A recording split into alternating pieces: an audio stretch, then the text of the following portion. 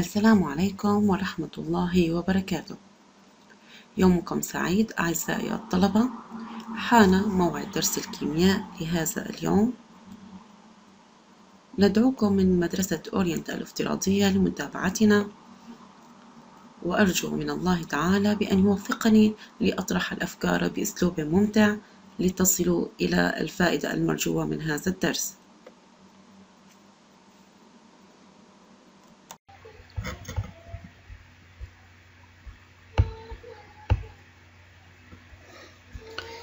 أعزائي الطلبة، بعد أن أنهينا القسم الأكبر من الكيمياء العضوية، أحببت اليوم أن أريكم بعض التجارب التي توضح لنا طريقة تحضير حمض الخليك أو الأسيتيك، أو أيضا التسمية النظامية له حمض الثانوي، وتحضير الكحول بالتجربة.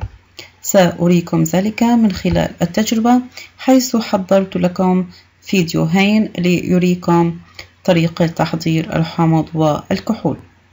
دعونا نرى سويا التجربتين التاليتين.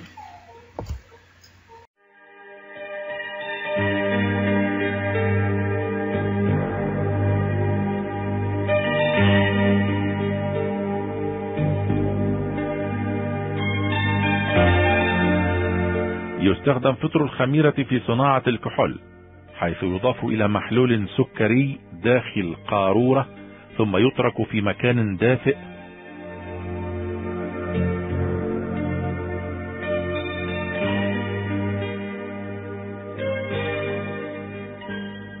نلاحظ تصاعد غاز ثاني أكسيد الكربون الذي يعكر ماء الجير، وتتغير رائحة المحلول إلى رائحة الكحول.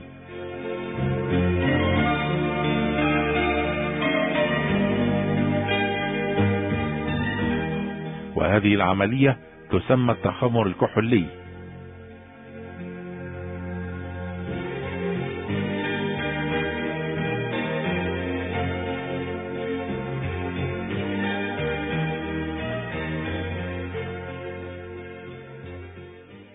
طبيعي.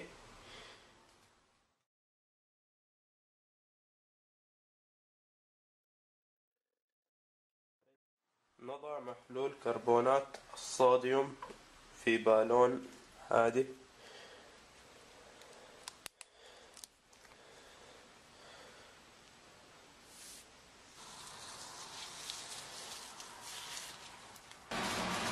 عبأنا البالون بمسحوق كربونات الصوديوم.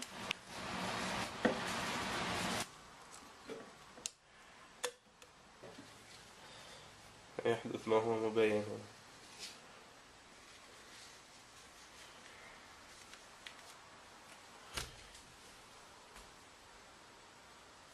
والآن كما نرى فإن التفاعل يحدث. كربونات الصوديوم تتفاعل مع حمض الكلور لإنتاج غاز ثاني أكسيد الكربون الموجود حاليا في البالون.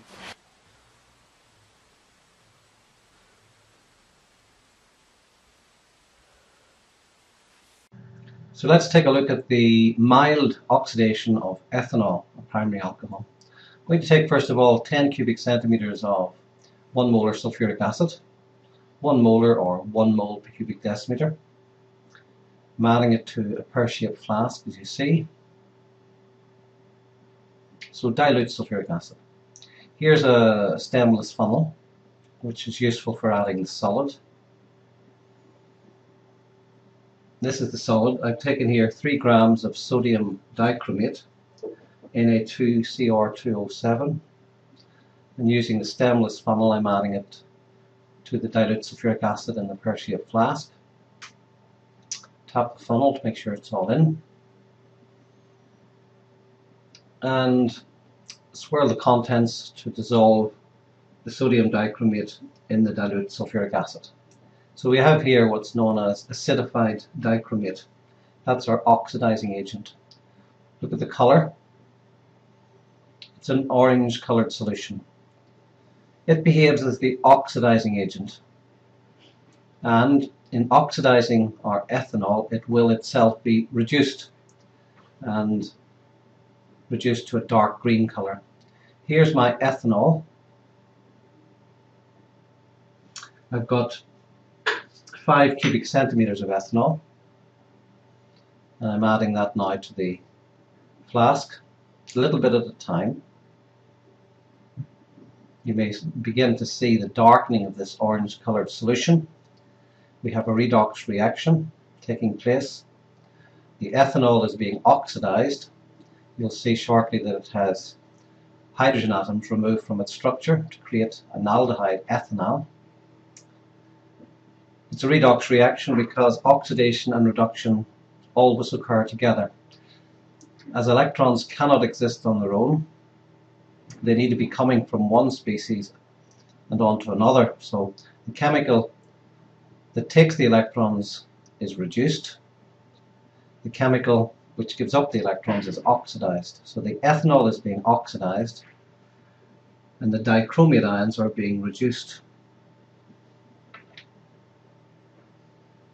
Plus and water.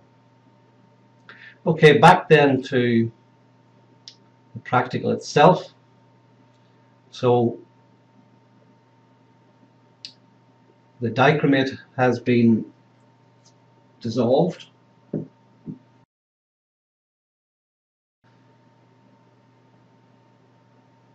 The ethanol has been added slowly in stages. You can already see that the orange color has changed. I'm adding a few anti-bumping granules to promote smooth boiling here. Just a pinch of anti-bumping granules. The shape of the flask, pear-shaped, helps to prevent bumping as well. Bumping is caused by gas dissolved in a liquid coming out as the temperature of the liquid rises, because as the temperature of the liquid rises, the gas is less soluble. Those bubbles should come out quickly and form large bubbles. Bumping will occur. The anti-bumping granules are little insoluble stones that help the bubbles to come out as a steady stream of bubbles.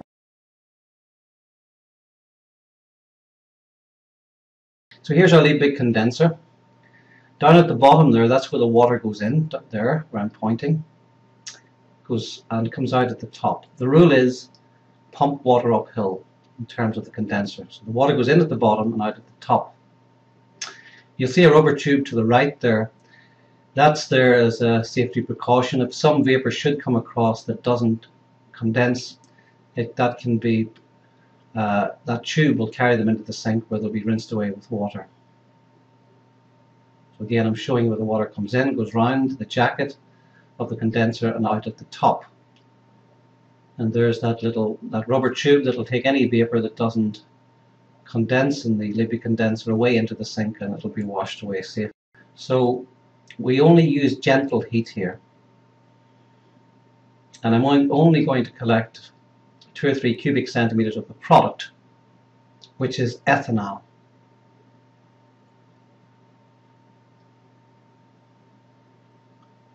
So this is referred to as heat and distill. You're heating and distilling it over immediately. In contrast, when we look at further oxidation to form the carboxylic acid, it will be reflux distillation. So you can see the orange color has changed. It's difficult to make out the green color at this stage. You'll see it a little bit later in the experiment. So at this stage, the ethanol has formed and it'll come across as a vapor. And you can see it now beginning to come across as the distillate. The ethanol will vaporize over. The vapor will enter the Liebig condenser where it will cool and condense. And the droplets will run down the condenser and into this collection flask here. You can see that ethanol is a colorless clear liquid. And just to prove that I have got ethanol, I'm going to take that liquid and do a test for an aldehyde. And the test I'm going to use here is the test with Fehling solution.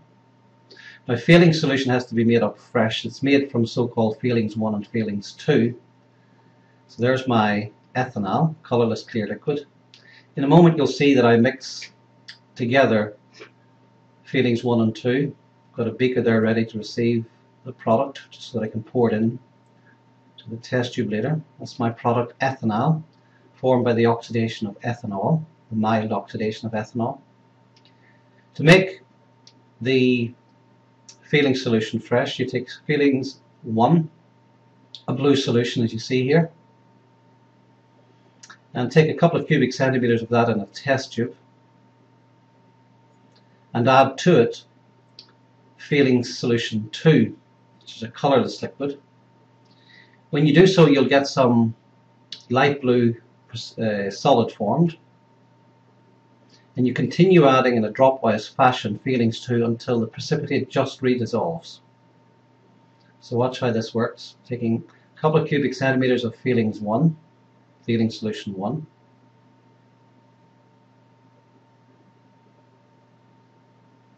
and now add in a dropwise fashion feeling solution 2.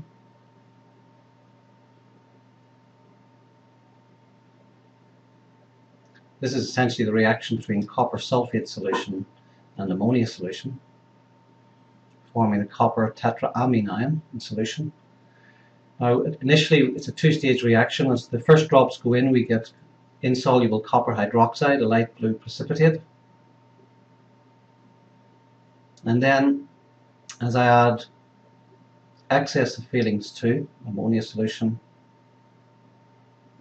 that precipitate will redissolve, and I'll form copper tetraamine, which is soluble and is a deep blue or royal blue solution. So look for the precipitate dissolving. The solution will then become clear. It will be very dark, but it will be clear. There you see it. It's a royal blue solution. So we've got our feeling solution ready to do a test for an aldehyde. All I need to do is to add my product, ethanol. The reaction occurs quite quickly. You place it in a hot water bath, but it takes just less than a minute to begin to see, if you do have an aldehyde, to begin to see the appearance of a brick red precipitate. It'll go from blue through green to form a brick red precipitate. So let's see how this works. You're going to see it in real time here. So we add to our freshly prepared feeling solution, just add a few drops of your aldehyde. And if I have indeed made an aldehyde by this process, it should all happen pretty quickly. So I place it now into a hot water bath. And this is what you see. Watch for the royal blue solution, which is clear. It'll start to go cloudy. You'll initially see it go green in colour, but if you look at the top, you can already begin to see the brick red precipitate forming there. So I proved that we have indeed produced an aldehyde, ethanol, by the mild oxidation of the primary alcohol, ethanol.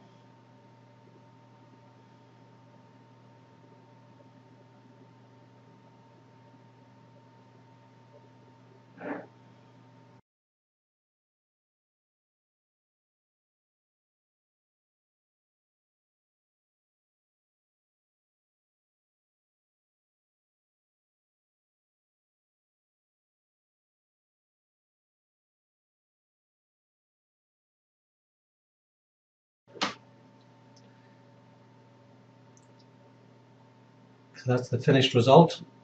I pour a little bit out of that solution. It's easier for you to see the brick red precipitate that is formed. That's a positive test for an aldehyde.